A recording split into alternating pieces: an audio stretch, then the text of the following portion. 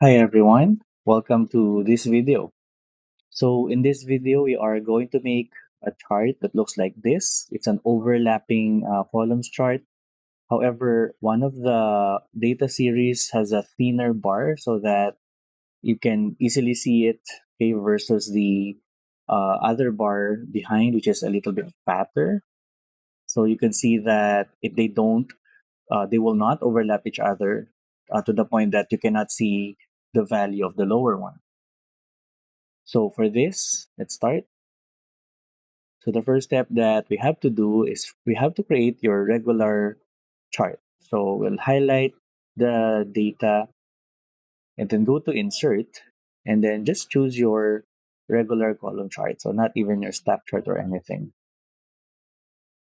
So next, we will change one of the bars into the color that we like. So let's say I want this to be the light blue one or the this one. Okay. But obviously, we still have something to do here because our um, the the bright blue one is still beside the dark blue one. So for that, we have to right click on the bar and then we'll have to format the data series. And you can actually put the overlap to 100% and you will see that they will overlap. However, the problem with this is that you almost cannot see, or you actually cannot see the dark blue one, the total deliveries value, because it's totally overlapped, okay, by the bright blue one. So what we're going to do here is we have to click, okay, the one that will be thinner, and then we will first maybe we'll decrease the gap so that they're a bit fatter. However, this time so we will click on the blue, the bright blue one, and we'll go change it to the secondary axis. So if you put it as the secondary axis, then it will have a different gap width, okay, versus the other one.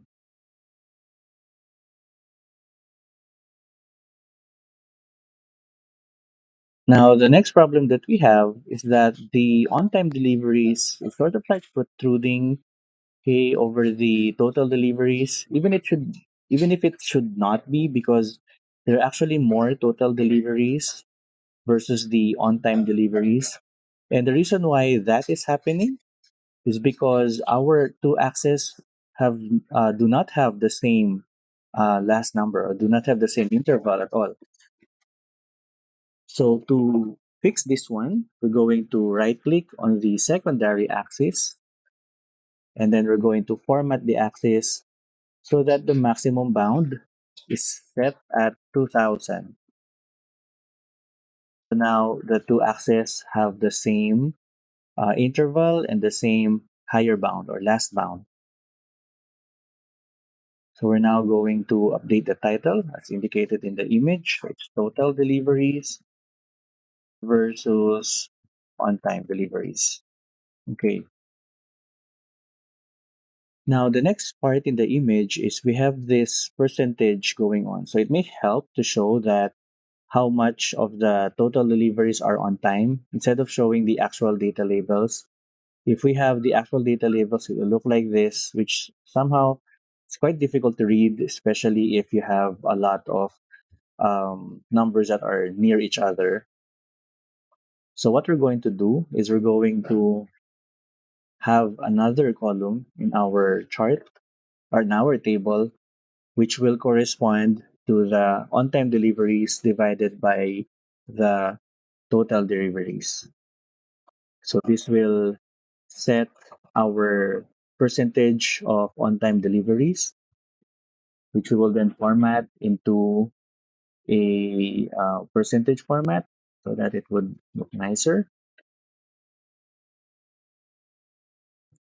And then we're now going to put that into our chart. So yes, the first thing we have to do is we have to bring out the data labels, but we'll remove the other one here.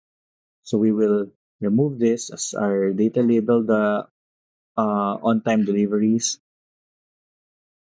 And then for the total deliveries, we will format it And you will see that we have an option wherein we can change what is shown in the label on the right side. So we can show the actual value, okay, or not. So we can also put the series name, which won't make sense. So in our case, we'll actually use the other one here, the one that says value from cells. So this would allow us to choose a different range, okay, for our labels. So in this case, I'll choose this one. Okay, so it's until D2 to D12, and then click OK. So now you see that we now have values from column D showing up in our data label. We then just have to remove the value so that the numbers don't show up. We only want the value from the cell showing up. And then we'll remove this leader line going on. And that's it. We now created an overlapping columns chart. So again, the trick is you just have to put the other chart, the smaller one, into a secondary axis and then change the gap from there. So that, remember, if your elements are from different axes, then they will follow different settings as well. And that's it for this video. I'll see you in the next